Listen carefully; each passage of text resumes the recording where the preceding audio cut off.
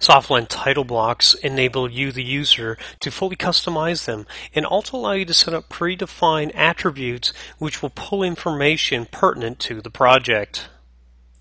A zoom to the lower right-hand corner will show the name of the project as well as the information that is associated with the project for its location. Additionally, logos can be scanned in as an image and imported into the border. Other information stamps include items such as the scale, drawn by, date, and even the page number.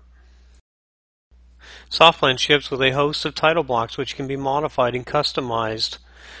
From the file open, you can navigate to the title blocks folder within SoftPlan and open the list of drawings that are available.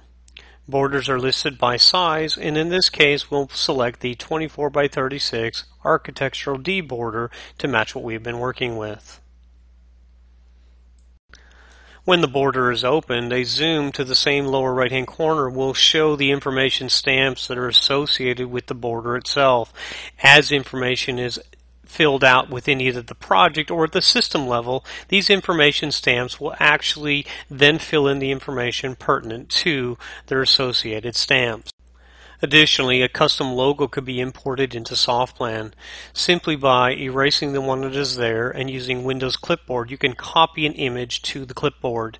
Selecting Edit and Paste from Windows Clipboard would allow you to then select Image and sketch the area with which the image is to be placed. In this case, the test image is being used to display in place of our logo. System information that would be associated, like your company name, location, and contact information, can be input through the system options, and company information. The information loaded in here, such as name, contact, address, etc., will be pulled by the attributes to the border each time it is used. Upon selecting OK and saving the system options change, we'll return to opening the project that we started with the test border. With the border loaded, it can be seen instantly. Our test logo is there.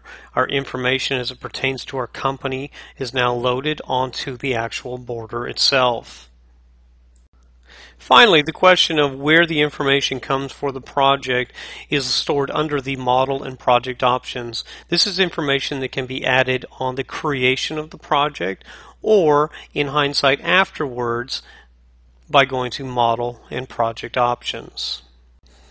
It's just that simple to set up your own title blocks, from importing your own images for your logo to setting up and using the information stamps on the title block. SoftPlan enables you to customize the title blocks to better reflect you and your company.